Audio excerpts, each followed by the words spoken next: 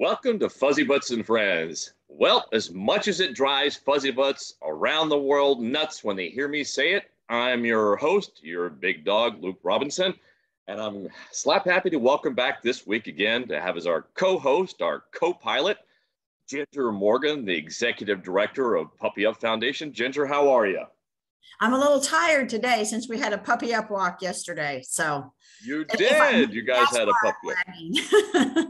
You did. Congratulations. I was there. It was a wonderful event. The Puppy Up Foundation hosts Puppy Up walks all around the country to generate education and awareness about cancer and our canine companions. So congratulations. I was there. I got to do a little speech and I was able to post that on social media.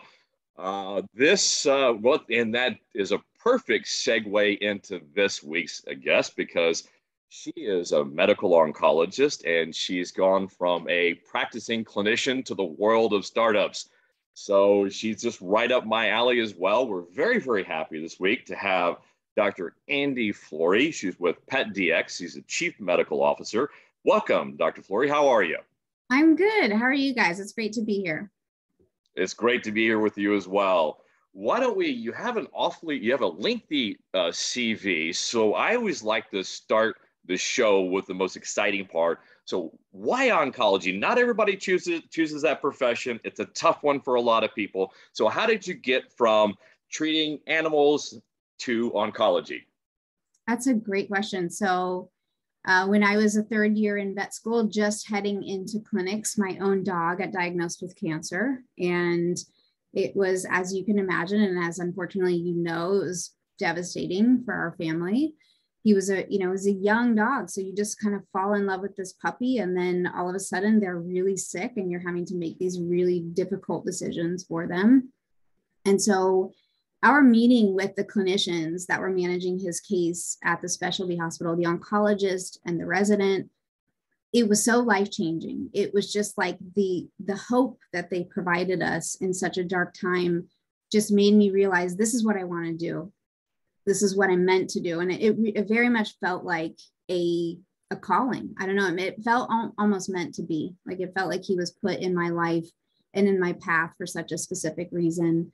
And then as I sort of went through clinics, and, this is like your first introduction to clinical medicine, right? As a vet student. And I got to see him and celebrate those kind of moments of like when his cancer went into remission. And that was a big celebration. But then also he had a pretty severe reaction to a treatment that he received. And I got to kind of be his student and manage his care during the oncology rotation during that time. And just seeing kind of the impact of my presence on his ability to get better and to kind of pull through that crisis. The whole thing was life-changing. And it really made me feel like this is what I'm meant to do. Absolutely. I think every single guest that we've had on Fuzzybutts and Friends, the common thread between each one of them is their story always begins with how a dog changed the course, the direction of their life. That's the common thread in all of our guests. What was the dog's name? His name was London. London, what a great name. What type of cancer, if you don't mind me asking? He had lymphoma and he was a collie. And so collies have a pretty high incidence of being affected with a gene mutation that actually makes it very difficult for them to tolerate certain chemotherapy drugs. And that's why he had such a severe reaction to his treatment. And so, just everything about his case just fascinated me, and like learning about his cancer and learning about that genetic mutation and learning about chemotherapy, every single bit of it was like, I just wanted more and more and more. And I think you're so right. There's so many of us that are in specialty medicine that have like our superhero origin story, right? Like why did we get here and where did we come from? And it almost always starts with a dog. As a mentor who has interviewed hundreds of prospective interns and residents, it always starts with that. There's always a story. Like there's always a reason that you get from point A to point B. I love that superhero origin story. We're definitely going to use that with the program that we're going to be launching, because you're right, and there is that backstory that I call it the inflection point. that you're sort of on a path and there's that one thing that changes the direction of it. And for me, of course, it was Malcolm and my dog as well. But you said something that I want to get back to just briefly, is that how London's case was managed that really impacted you. And I just want to speak to the world of difference bedside manners. Bedside manners matter to pet parents and how the case is handled. So it sounds like you had some pretty good doctors handling London's case. Is that right? I have been so blessed in my career with mentors. And I think that it's so important in shaping the path of a trainee. But I really lucked out with the mentors that I've had from vet school to internship to residency, even beyond that. The people that I have gotten to work with and learn from are just, they're phenomenal. And they're such a huge part of your story of how you become who you are, how you practice the things that you believe, so it's so important who kind of trains you and guides you. Absolutely. So once you went through that harrowing experience with London's lymphoma, then what happened next? So after that, I really realized that I wanted to pursue oncology, and I just started asking a ton of questions, because when you're in vet school, you have to sort of figure out which path you're going to take and how to get there. There's not like a handbook that's like, you want to be an oncologist, read this, like here's the checklist of what you do. And so you just have to sort of align with the people that got to that point and ask them how they got there, and ask them for how can I get there? And so, like I said, I was just really lucky to have fantastic mentors that helped me so much.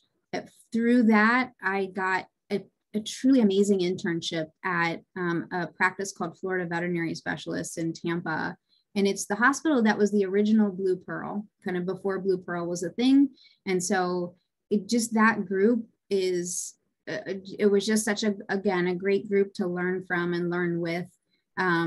And from there, I was really lucky enough to get a residency at Cornell. So I did my residency at Cornell in Ithaca, which is a fantastic place to live for 3 years. And then you're kind of tired of the very long winters and you're ready to get out of there. So I loved my time in Ithaca. It's such a special place. And so after my residency, then my first job was actually at the Animal Medical Center in New York City. And I don't know if you've been there, but it's a really special place. Have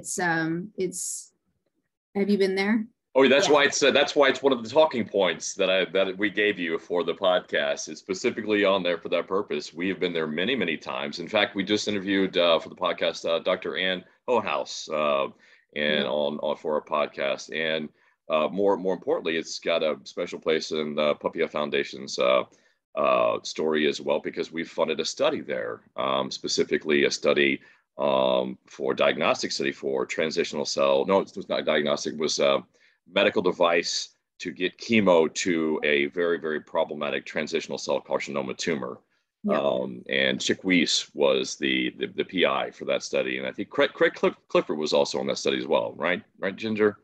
That's correct. That was one of our first studies at AMC. So we spent a lot of time there and we loved the folks there. So that's when I saw that on your CV.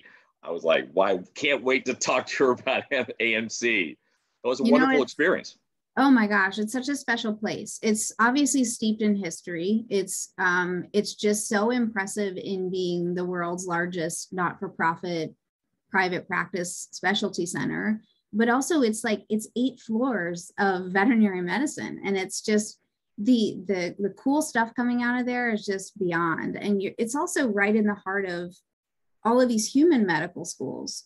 And so we had the chance to collaborate, go to grand rounds, go to lectures at these human medical oncology conferences. It's a great kind of marriage of academia and really kind of learning as much as you can about every single thing, and private practice, and just being able to help so many animals at the same time. It's such a special place.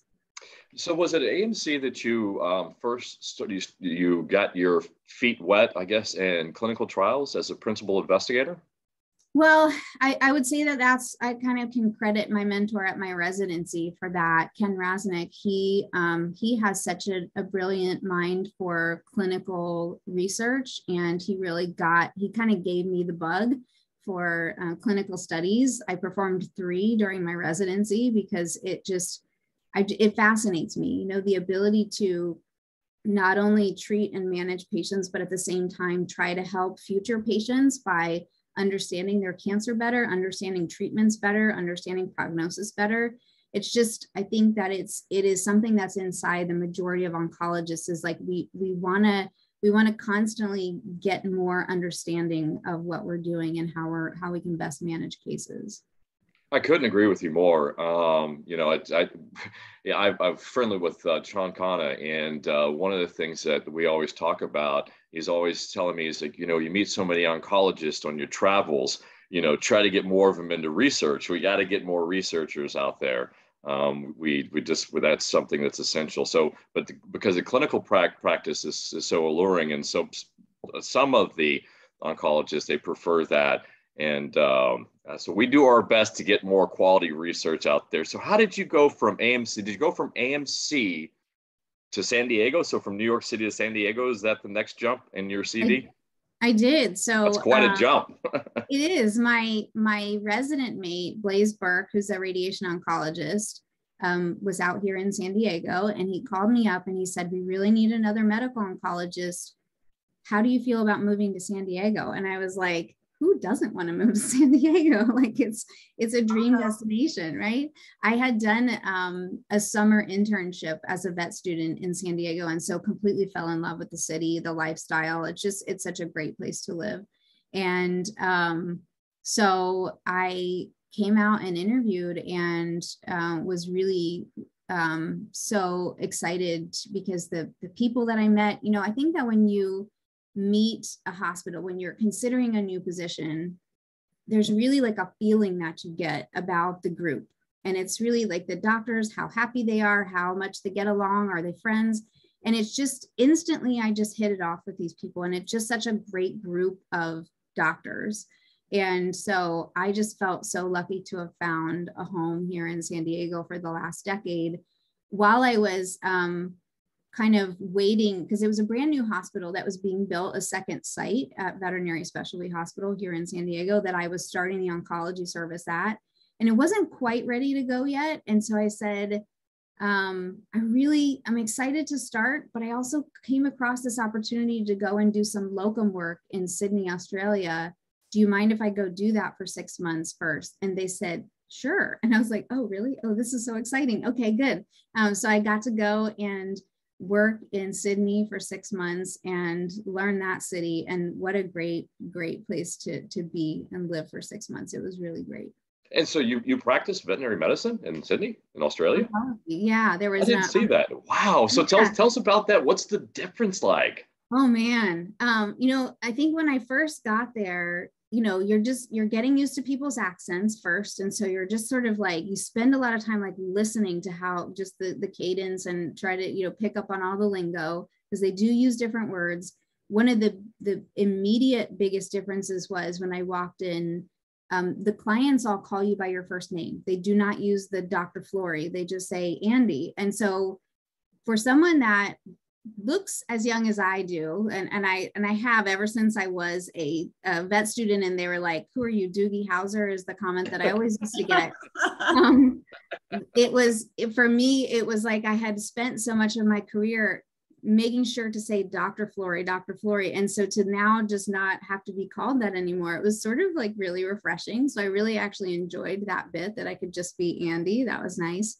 They have different drug names, so you just have to kind of get used to slightly different things. Like instead of Benadryl, diphenhydramine that we have here in the US, they have chlorpheniramine, and everyone just calls it Neramine. So when someone first said the word, I'm like, I don't know what you're saying. What are you talking about? And then there were certain chemotherapy drugs that I was used to using in the US, or I wasn't used to using in the US because of how expensive they were. And they either didn't have them, or the really expensive drugs in the US were like $5 in Sydney. And so, you know, I actually got to experience completely new protocols and new ways of practicing medicine. So I found working in another country so refreshing and eye-opening, and it really changed my practice for the better, I think. Well, I imagine that's true. What about cancer dogs? Are you looking at, do they have the kind of the top 3 to top 5 top cancers and dogs there as well? Lymphoma, osteosarc, hemangio. So is it pretty much the landscape the same? It's pretty much the same. Yeah. The main difference in medicine is when I came in the first day to kind of tour the hospital, I saw all these dogs just laying in cages, and it looked like they were just all sedated. And I was like, why are there so many sedated dogs just laying in cages?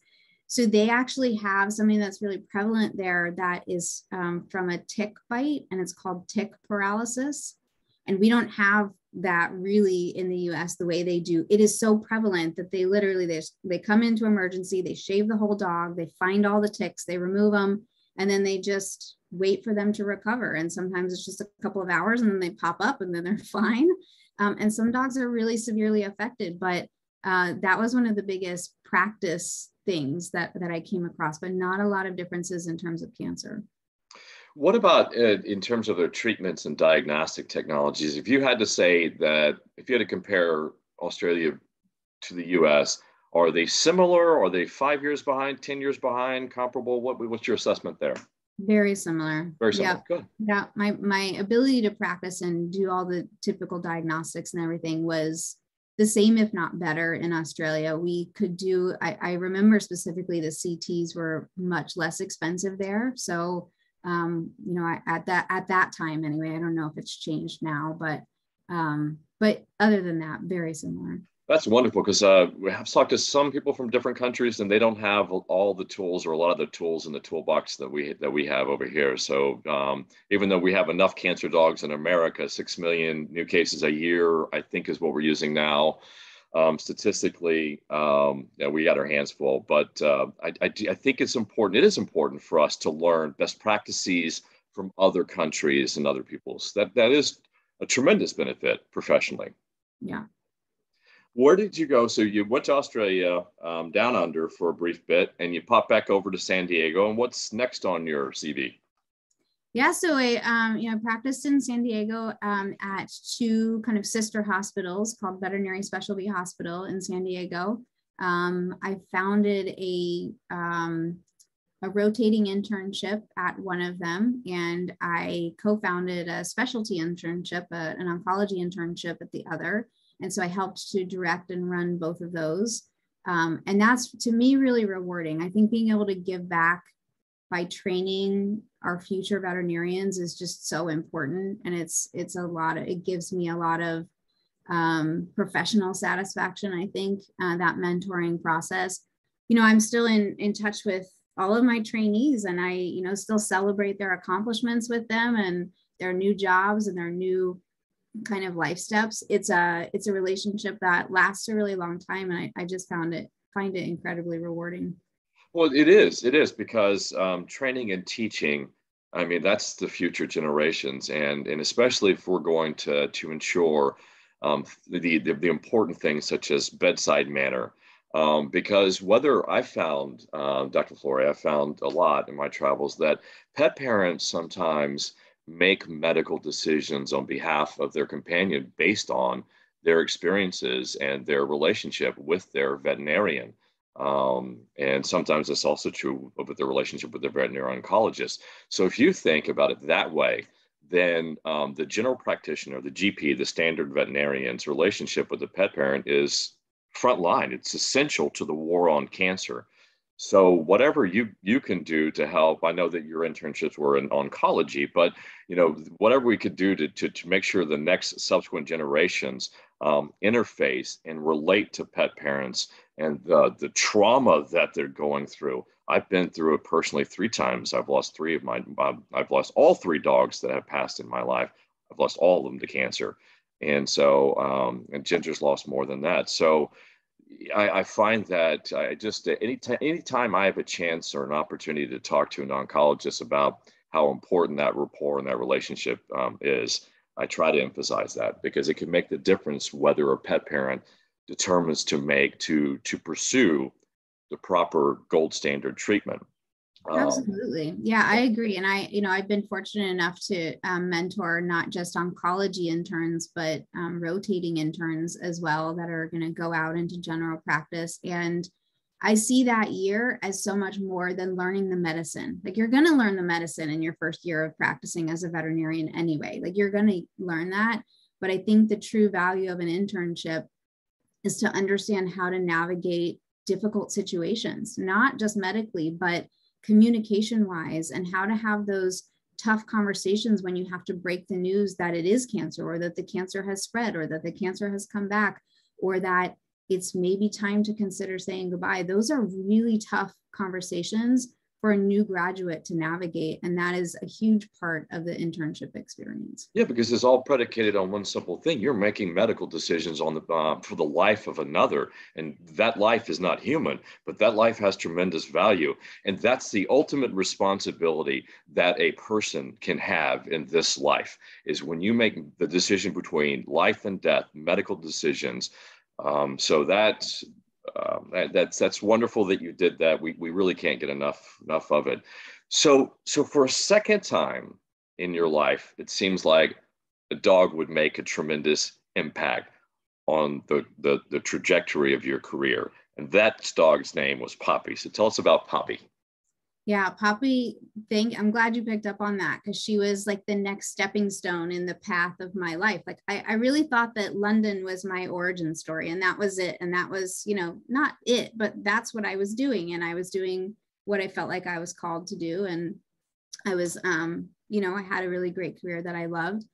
And then I met a little dog named Poppy, and she was one of my patients. She was my patient about 3 years ago now. She came to me with a diagnosis of a cancer that was pretty widespread by the time it was found.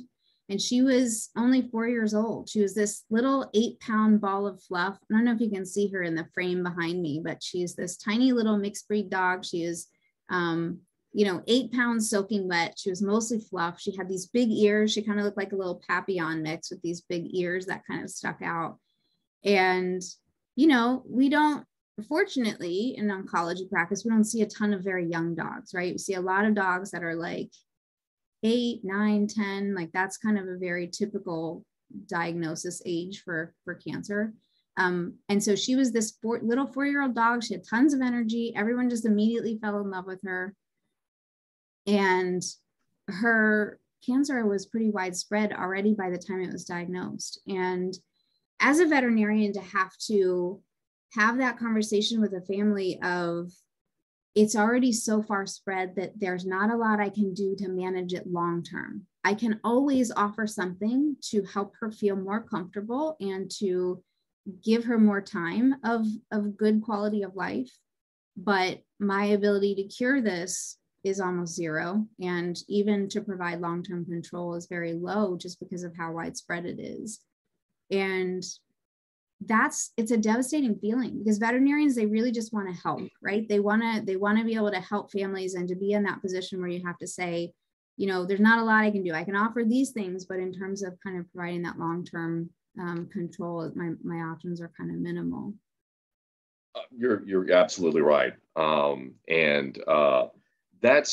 I think that's why what you're working on is so powerful, and why I wanted to have PetDx so early on in Fuzzybutts and Friends, is because every time a pet parent gets that diagnosis, they're already behind.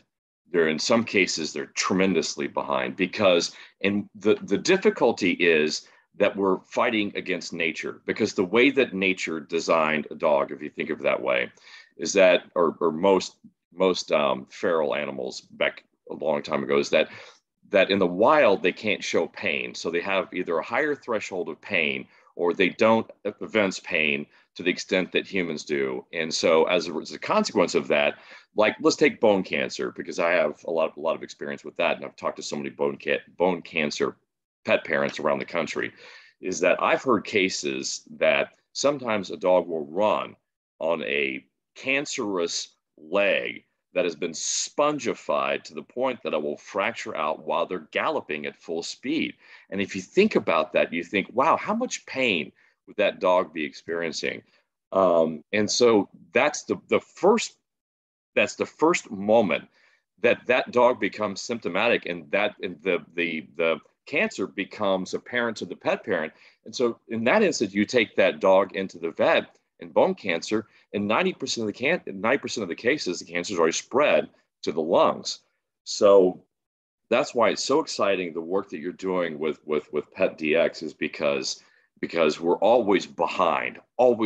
How do we get that additional? But before we jump in to Onco Canine and that exciting product, the technology, let's get back to Poppy though. So Yeah. Poppy was so that was the lesson there, is that you learned that Poppy just didn't have enough time to figure things out and fix anything.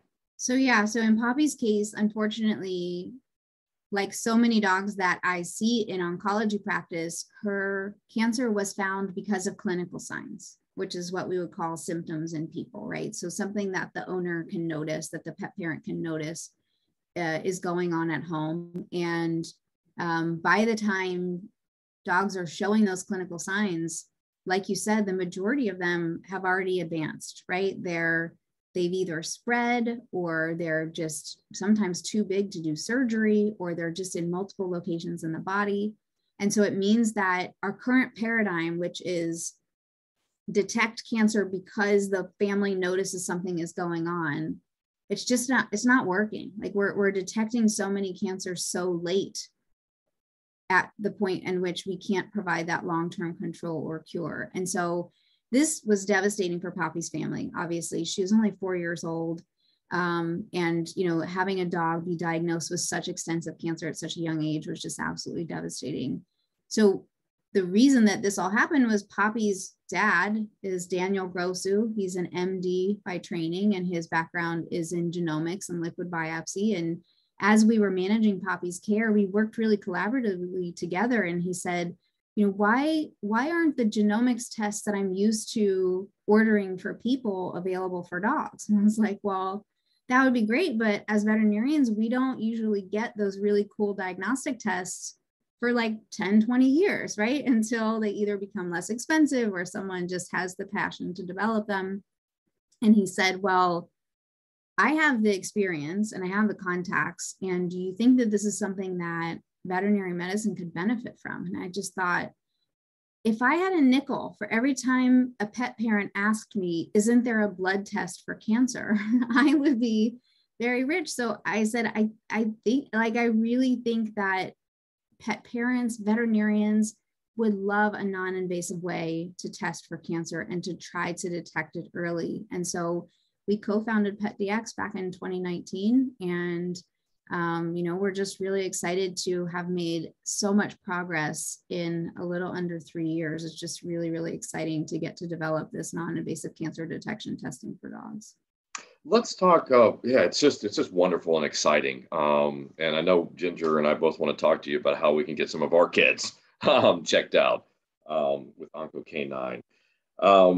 But let's talk about existing diagnostic technology before we get into that.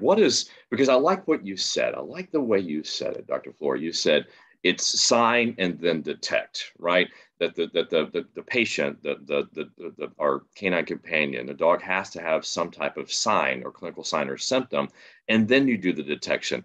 But we know now from our understanding that cancer, the oncogenesis process begins way, way before that. And so talk about that, where cancer begins and where traditional diagnostics, how they work, and how far behind in the process are our pet parents typically? Oh, that's a great question. From human cancer development models, it's clear that it takes many years for cancer to develop in the body, meaning that there's the presence of abnormal cells in the body, and it takes years for that to become to the point that it causes clinical signs. Meaning there's this big lag period where cancer is present, cells are dividing in the body, and but not yet causing signs and symptoms. And that means that's an opportunity, right, for us to be able to detect cancer before it causes clinical signs, because that would be the best point to intervene, right? Is if we can catch it before it causes clinical signs, for example, we know that the chance that it's going to be earlier stage, a smaller cancer, not yet spread, the patient's going to feel better. All of those things are going to mean that there's the potential for the treatment to be more effective. And so the earlier we can catch cancer, the better the outcome typically. And that's why they have screening programs for people, right? That's why as we get older, we go through those tests that our doctors tell us to do. We do PSA tests and mammograms and colonoscopies and all of those things. And those are tests that are done on a serial basis, meaning you don't just have it one time, you have it multiple times throughout your lifetime to try to catch cancer as early as possible, because it's known that there's a survival benefit to catching those cancers early. And we really don't have screening, cancer screening, in our canine companions in the veterinary oncology or veterinary world, do we? It doesn't exist, correct? We don't have anything specific. You know, what we do have is a recommendation for dogs to have an annual exam and lab work, like a standard kind of routine combination of lab tests like CBC, chemistry, and urinalysis. And as dogs are getting older, twice a year to see their vet and to really monitor. Those tests are great, and they absolutely should be continued. They catch a lot of things. They catch kind of clues here and there of what might be starting or what might be going on. But for cancer specifically, that's an insensitive combination of tests to detect the vast majority of cancers early. It really is. Actually, I don't want to criticize at all by saying this, but just because you have elevated liver enzymes does not mean necessarily you have liver cancer, or just because there's an absence of elevated liver enzymes does not mean that you don't have liver cancer. So looking at white blood cell count and renal output and things like that, that's important. And that gives us some clues, like you said, but it by no means gives us an accurate or fair and accurate picture of how that organ or that organ system is functioning, first of all, and second of all, or functioning properly. And if it's not, whether cancer is involved. So what I talked to Dr. Khanna. I like to use Tim and refer back to him because I learned so much about the process of metastasis and cancer cells and oncogenesis. And I find it fascinating because most people think that cancer is just like this indestructible thing, but it's really not. It's not like, it's like any other cell, and cancer can start. A tumor can start, but it also cannot survive. So I think what I find exciting about this technology is the fact that you're constantly searching the bloodstream for any type of fragments or any type of cell fragments or DNA that could look anything like cancer, right? And how sensitive is that testing? So what we're looking for is something called cell-free DNA. So every cell in the body, except for mature red blood cells, has the entire genome in it, which is it's mind-blowing, right? The genome is the entire set of instructions in your DNA, and every single bit of that is present in every cell in the body. That's a whole lot of DNA in there. Cells are constantly turning over, right? They're constantly undergoing programmed cell death, or they're dying by other means like necrosis. And when they do so, all of that contents of the cell gets spilled out into the bloodstream, and that includes all of that DNA. So in the bloodstream, that DNA gets broken down into little fragments, and those fragments that are circulating in the blood outside of any cell is called cell-free DNA. And cell-free DNA comes from normal cells, but it also comes from cancer cells. And so we call that subset that comes from cancer cells circulating tumor DNA, or ctDNA. And so that's what we're really looking for, is we're looking at these little fragments of DNA. We're finding them in the bloodstream. We're sequencing them with a technology called next generation sequencing. And I compare it to, it's kind of like when you put something through the paper shredder and you get all these little pieces and fragments that come out the other end. It's kind of like taking all of these fragments, figuring out where do they fit in the genome in that entire kind of length of DNA, and then looking in the fragments to find out, are there abnormalities that are known to be associated with cancer? And so some examples include, there can just be a single letter spelling mistake in the DNA. Those are called single nucleotide variants, SNVs. Or there can be changes in really long stretches of the DNA. Those are called copy number variants, CNVs, where you've got very large gains or losses of DNA that shouldn't be there.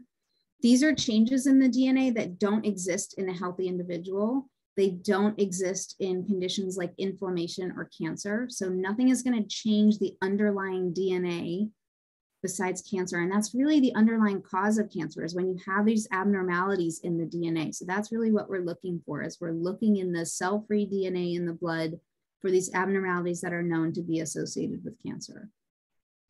And is it true of every type of cancer that they have the ctDNA that's in the bloodstream? So I guess my question is, are you potentially able and capable of detecting DNA fragments from potentially every type of cancer in the bloodstream? Or is there any particular type of cancer that it's not detectable, that ctDNA is not detectable in the bloodstream? Yeah, great question. So what we're talking about here is this term liquid biopsy. That's really what this test is, right? And so what that term liquid biopsy means is looking for a biomarker in a liquid in the body that can be sampled through minimally invasive means. And so there's different liquids in the body, right? There's blood, there's urine, there's sometimes tumors will produce fluid or effusions. There's CSF, so cerebral spinal fluid, that's, bathes the brain and the spinal cord. So what our test is for blood. It's a blood-based liquid biopsy.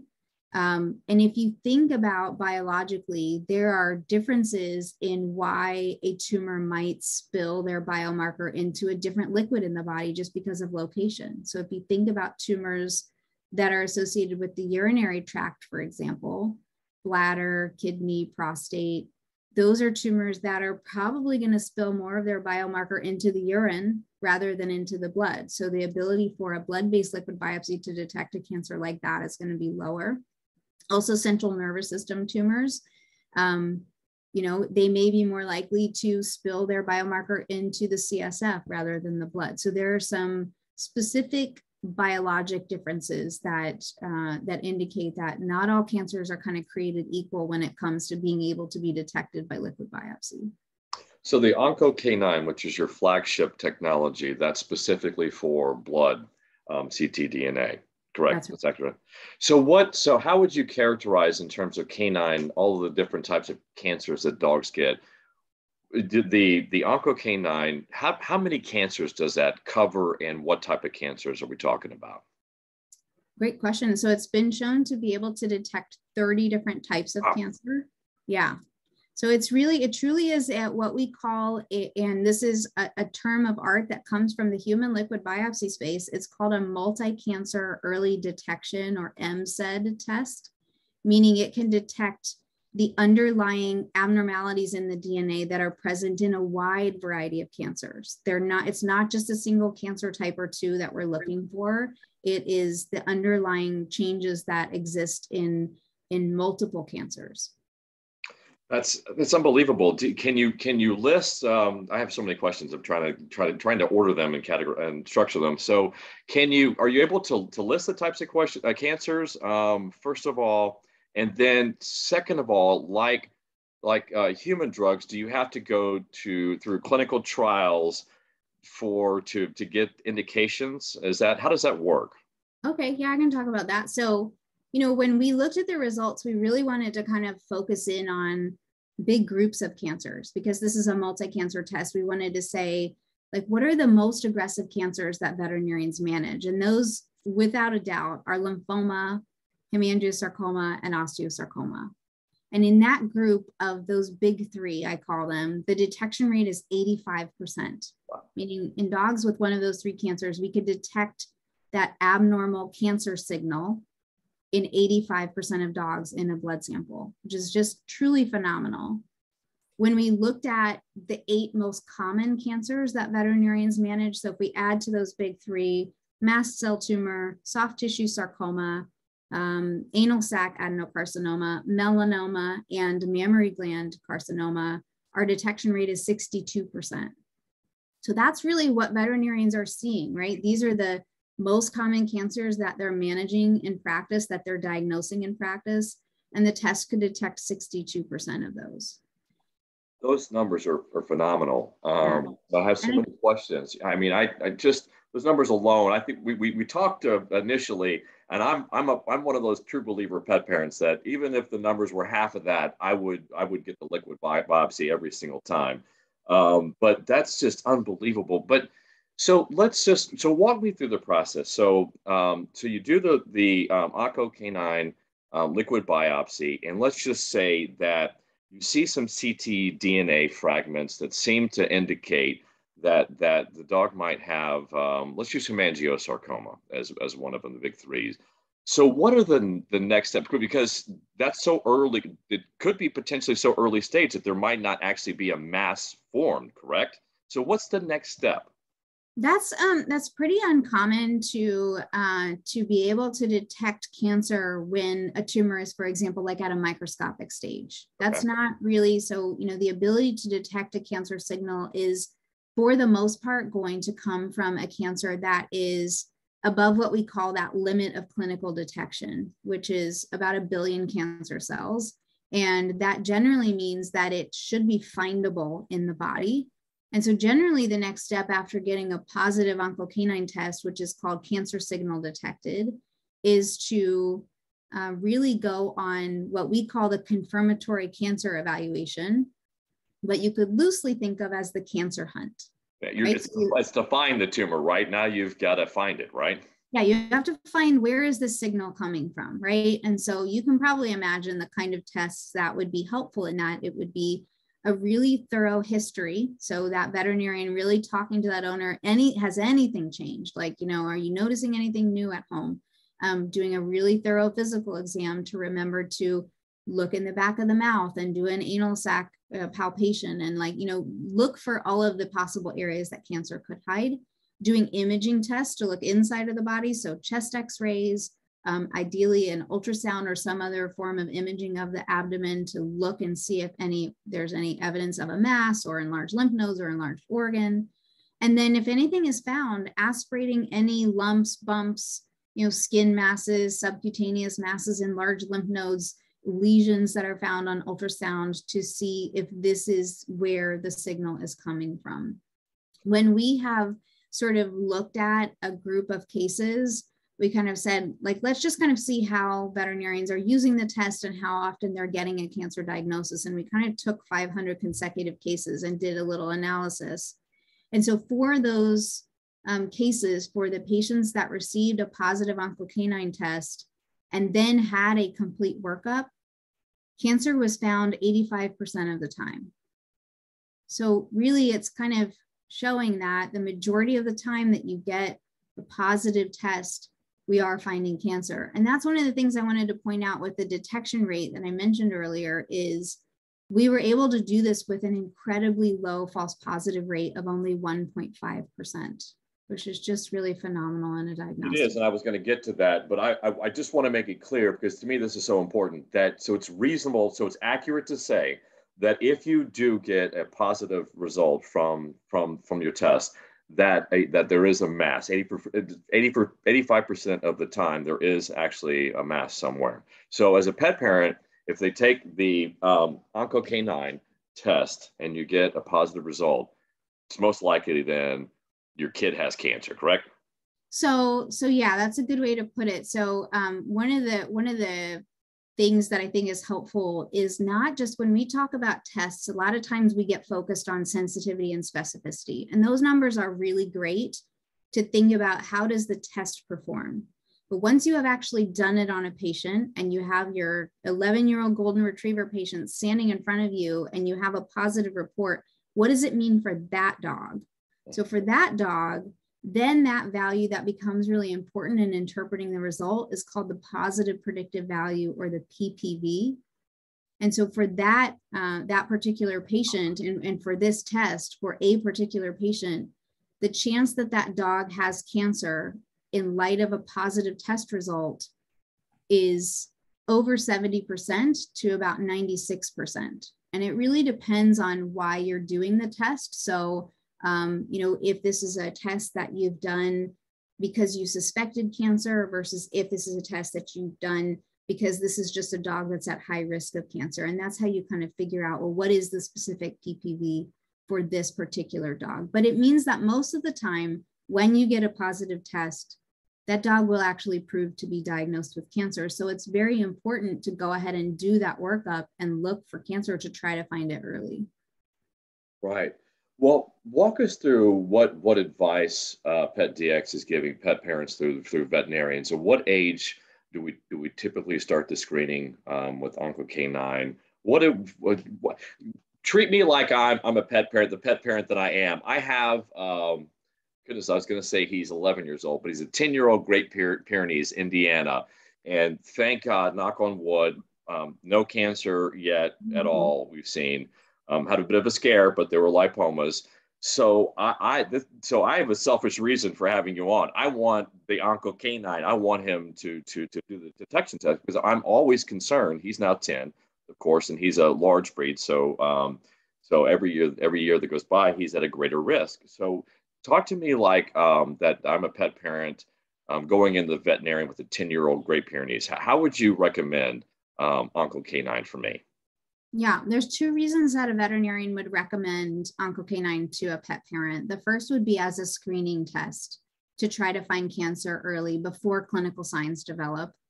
And so it's recommended as an annual screening test, meaning once a year, for dogs that are at higher risk of cancer. And dogs could be at higher risk of cancer due to two main reasons. One would be their age, and the second would be their breed. So we know that there's a 9 times higher risk of cancer over the age of 7. And so we recommend to start annual Uncle Canine testing at the age of 7 for all dogs.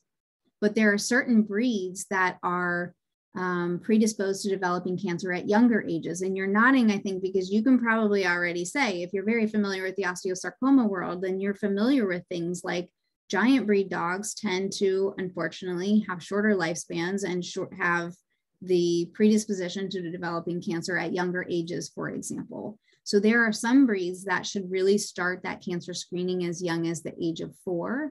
And it really just depends on, I think, when that breed is known to be predisposed to developing cancer, but also just a very personal conversation between the family and the veterinarian in terms of when does it make sense to start cancer screening for this individual. Yeah, I think predisposition for cancer, that's a critical variable in that equation because, one of the things traveling across country, meeting so many pet parents that have gone through cancer in their kids before, I always ask, what was the age of diagnosis? And I always thought, with osteosarc, it's typically, typically 4 or 5. I think 5 was when Malcolm got it, but I've seen dogs as young as 1 and 2 get bone cancer. I've seen a dog as young as 6 months get lymphoma, and that's not even the earliest. I think it was Red Bank in New Jersey. They pulled a mast cell tumor off a 6 or 8-week-old puppy. So those are obviously outliers, of course, but I look at more specific when you say breed specific cancers. I think of the Bernese Mountain Dog and histio. I think that's cut their average lifespan by several years. And histio is not one of the obviously the big ones that you're working on, but it is a critical one. So your test is able to detect histiocytic sarcoma. So you are. Oh yeah, and so I think you hit the nail on the head. The breeds that I see where it's just like this breed gets so much cancer is flat-coated retrievers, Bernese Mountain Dogs, golden retrievers. Like these are breeds that so many of them get cancer, and pet parents that own these breeds typically are aware of that, and they're looking for a way to try to detect cancer earlier. So this is the perfect opportunity, I think, to do that. And it would be really great to be able to screen a big group of Bernese Mountain Dogs or flat-coated retrievers or, that sort of thing, and sort of see our ability to detect these cancers earlier, because you're right, it's just devastating in these breeds. Yeah, we have a bunch of supporters in the burner community. So that's why I was thinking about it. We totally want to get Uncle Canine to them because that's the bane of their existence. They're always dreadful, frightened of the histiocytic diagnosis. So I'd how love do you on a project to do that? I mean, if that would be such a great collaboration to be able to test some of those dogs. I hope so. Well, let's stick with that right there. How can we help? How can we get more groups tested? How can we take what you guys have discovered and learned so far and expand on that? Well, I mean, I think the first is just getting the message out there. Ginger, you were saying before we started about your the challenge of trying to, like, how do I get this test? And that is because it's new. You know, the phase that we're in right now is education, education, education. We really need to teach veterinarians about the test, about genomics. You know, genomics is not, which is the science behind why this all works, is not something that as veterinarians we learned in vet school, right? It's not really part of our daily practice. It's not something that a lot of us have familiarity with. And so we're really, our target right now is educating as many veterinarians as we can on this, to kind of really teach them about the science behind this and just how amazing it is and how it really can. It seems like science fiction, but it really can detect 30 types of cancer with just a simple blood draw. It's mind blowing. And so number one is just getting the word out there and letting veterinarians know that most of them have immediate access to the test right now, because the test can be performed either through our company, PetDx. And so it requires a special kit because it requires some special blood collection tubes that stabilize those delicate little fragments of DNA. And so the veterinarian needs to have a special kit to be able to pull the sample. And so those kits are either available through us, through PetDx, or they're also available through major veterinary diagnostic distributors. So for example, IDEX and things like that, they can call and request kits. So, many veterinarians are customers of those diagnostic distributors and can call up and order those kits now. Okay, just to clarify, so I as a pet parent can actually order one of your tests and then take that to the veterinarian, or they have to acquire that? No, it's actually by prescription. So it has to be ordered by the veterinarian. So the veterinary hospital orders the kits and then they pull the sample at their clinic. Got it. So you're entirely dependent upon veterinarians, general practitioners, then, to basically promote and educate pet parents about OncoCanine, correct? Absolutely. Yeah. And Wow, I wouldn't run it any other way. This is, it's just like any other test. It requires a real professional finesse to interpret results in light of the patient that you're testing, and so it really does require a veterinarian, an expert, to pull the sample, interpret the results, and then talk to the family about what is our plan going forward.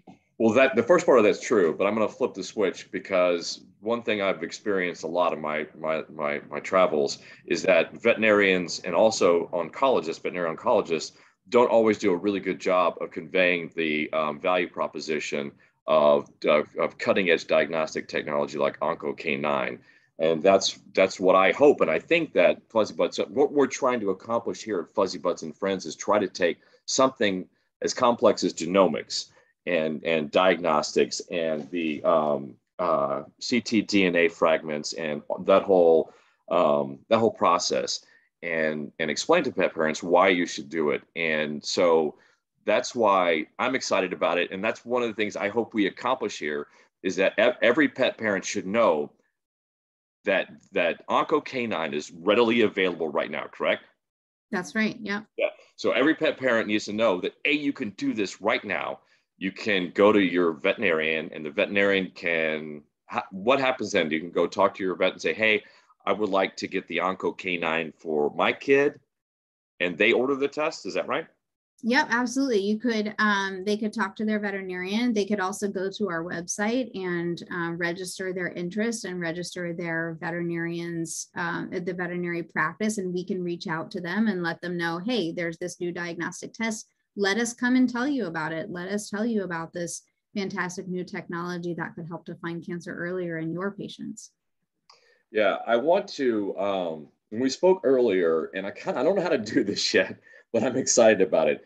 I would like to take this podcast and carry it forward, and actually take Indiana and have him do one of the OncoCanine tests.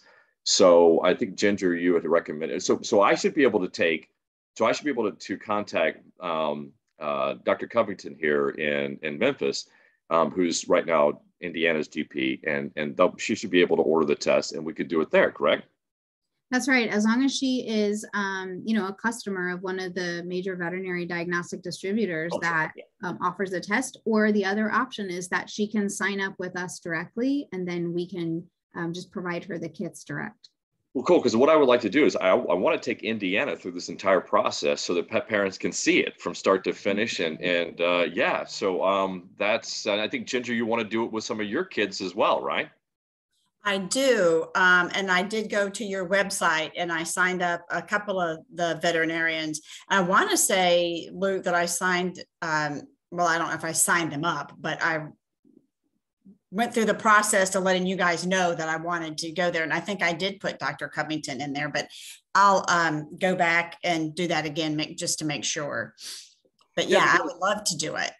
Yeah, because for me, I don't think I'm that much of an outlier in the sense that I think the average reasonable pet parent would make an investment for the additional comfort of mind and peace of mind, knowing that, at least in the foreseeable future, that their kid doesn't have anything that pops up on the radar immediately. So let's kind of break that down a little bit, because I know that's going to be a question. And it's a tough question because, well, pricing in the veterinary market's tough anyway. So what are we looking about in terms of cost for the Onco Canine, Dr. Flory?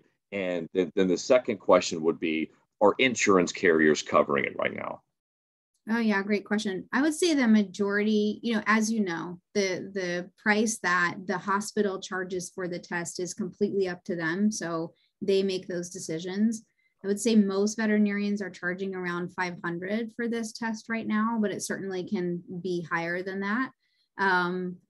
In terms of insurance companies, the companies that we've talked to have indicated that they are mostly covering the test as an aid in diagnosis. And what that means is that if the veterinarian suspects cancer in that patient because of their clinical presentation, then a lot of those insurance companies are covering the cost of that, but they're not yet covering it for the screening indication, meaning this is a 10-year-old Great Pyrenees that doesn't have any current suspicion of cancer based on their physical exam or whatever the kind of, your history or anything like that. But this is just a dog that is known to be at higher risk of cancer because of their age or their breed or both. And that's the screening indication. So most insurance companies are not covering for that yet. And it's the same on the human side, actually, for the same technology. But I think that when we give it time, it's going to become very clear that these tests are so helpful in identifying cancer earlier that insurance companies, I'm optimistic about it being covered eventually. Yeah, MCED and I like the other NGS. It seems like that it's the beginning of that technology, and it's just it's transformative technology essentially.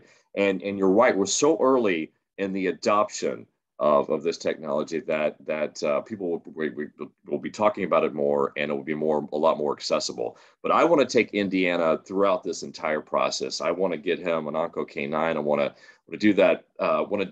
And then potentially have a follow-up podcast or somehow to do an follow-up episode or something, so that the pet parents can see it. But just talking about price, I find that always an interesting topic, because the way I look at it is this way: is that if you think that the average, if early detection or screening begins at 7, unless you have one of the high risk dogs that we talked about, then $500 a year annually is just not that much money for you to have that additional peace of mind and comfort knowing that there's not bone cancer, 3 months down the road, where you're looking at amputation and all the other things that come with that type of cancer. So I like to think of myself as an outlier, but then I look at it rationally and think every day I would easily pay $500 to have that peace of mind. So we're going to do it with Indiana because he's 10, and knock on wood, we haven't had anything happen to him yet. And so I'm excited to do that and take him through the process. Is there anything else, Dr. Flory, that you would like to share or talk to and speak to the pet parent that's going through cancer for the first time, or just hasn't gone through cancer for the first time at all? What would you like to say to them? I think that one of the most common questions I get as an oncologist when I meet families for the first time is, how long has my dog had this? And then the other question is, what can I do to avoid this happening in my other dog? Right? Those are kind of some of the most common questions. And what's becoming clear as we do research into this is that we can detect cancer signal in the blood many months before dogs start to show clinical signs, meaning there is an opportunity. So even though we don't have that same screening paradigm to find cancer earlier in dogs currently, this is a new ability to do that. And so just like in people, we have this new ability to screen for multiple cancers and potentially find it earlier. And especially for the other dog in the family, after a family has been through cancer diagnosis and treatment with one dog, it's so devastating. And you just want to feel like you can help and do something for your other four-legged family members. And so this is really such a great way that you can help and try to find it earlier in them. Yeah. The statistics are staggering, Dr. Flory. Some breeds, 60, 70%, let's say, of golden retriever will die of cancer. When you're looking at numbers like that, and you also looking at the fact that we're living to be older, it's almost like cancer is coming for all of us. It's almost like it's predestined. So find it as early as we can, or detect it as early as we can, and then find the source of the cancer is really what Canine is all about. Is that fair? Absolutely. Yeah. I mean, I think that if any of us, me, you, our family members, our dogs, our cats, if they're going to be diagnosed with cancer, the best bet and the most surefire way to have any ability to treat that cancer is if you can find it early enough. If you only find it once it has already spread, our chance of really providing that long-term control is so low. So that's really the biggest tool. It is the best option for beating cancer is finding it early.